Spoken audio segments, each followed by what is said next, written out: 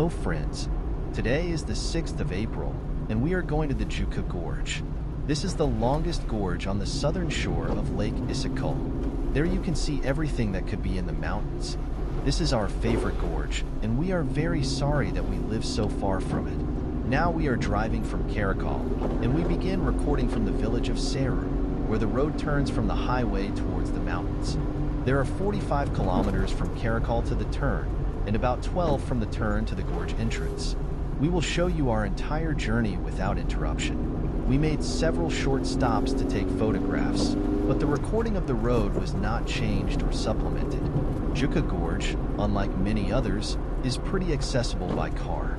That is why we started the new season of our mountain trips with it. So, the length of the Dzhuuku Gorge is about 50 kilometers.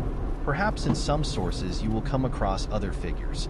The beginning and the end of the gorge are marked on maps at different points, and in general the local geography is very approximate. We ourselves sometimes consider the entrance to the gorge as that place where the barrier stands, and sometimes the place with red rocks that look like a gate. The Dzhuuku Gorge is often confused with another gorge, Dzhuuku. They have a common entrance, and then the long Dzhuuku branch goes to the right, and the short Dzhuuku branch goes to the left. If you hear that Dzhuuku has a waterfall and hot springs, don't be surprised. They are talking about neighboring Dzhuuku. That branch is good in its own way and worth a visit. We have a winter video from there, and we will definitely return there in the summer. But still, this is a completely different geographical object.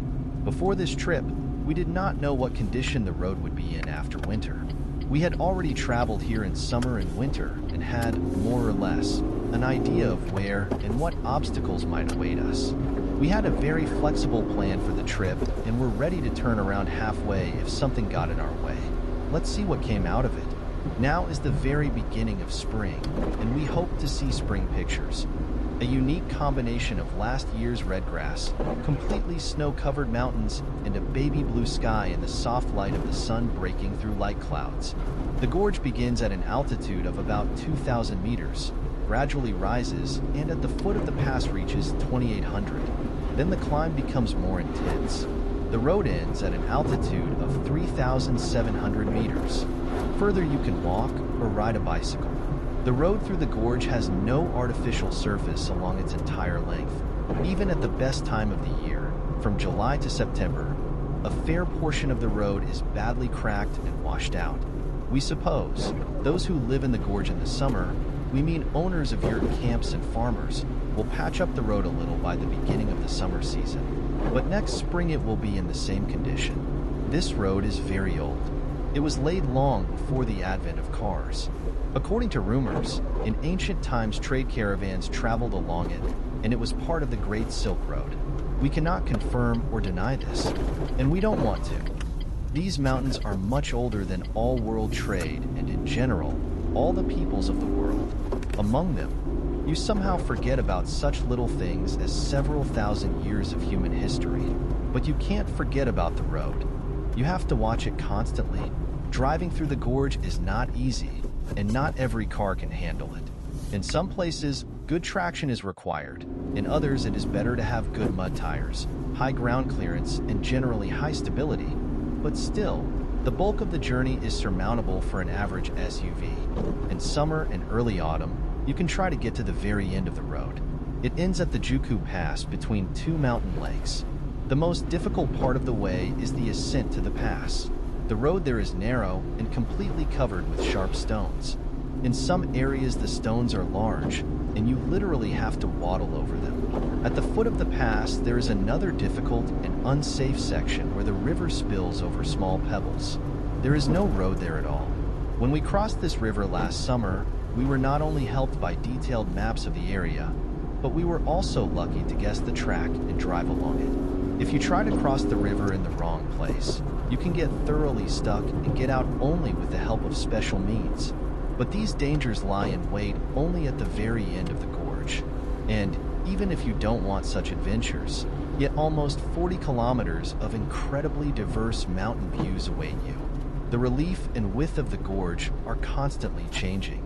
The same mountain peaks will open up to you in a completely new way on every ascent and descent.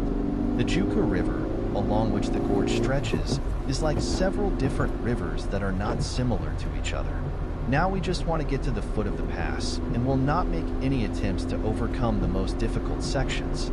The mountain trip season is still far away, and at the beginning of April it will be just a great success not to skid on the melting snow, not to get stuck in liquid mud, not to encounter an extremely deep puddle, not to find the road completely washed out. And we also remember that 3 months ago, not far from here, on the border with China, several strong earthquakes occurred. Although they left almost no traces on the mountain roads we know, we can never say for sure.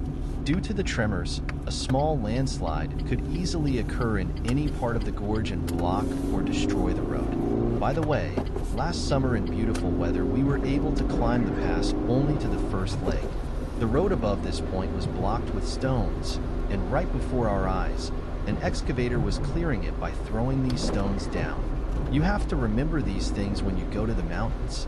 And of course, you have to mean the weather. At any time of the year in the mountains, the weather can suddenly turn bad. But last fall, we went to Dzhuuku and faced a completely unexpected obstacle. The bridge across the river was closed, and most of the route was inaccessible. So today, we are ready for such surprises. However, we hope to open the season here. And, as you can see, today we managed to travel quite far and see many beautiful scenes. And you have the opportunity to see them without leaving your home. Watch our video and enjoy the wild nature at the very beginning of spring. And finally, some useful information. The description of our channel contains links to photos and videos taken during our trips, as well as many other works. All of them can be purchased for both personal and commercial use.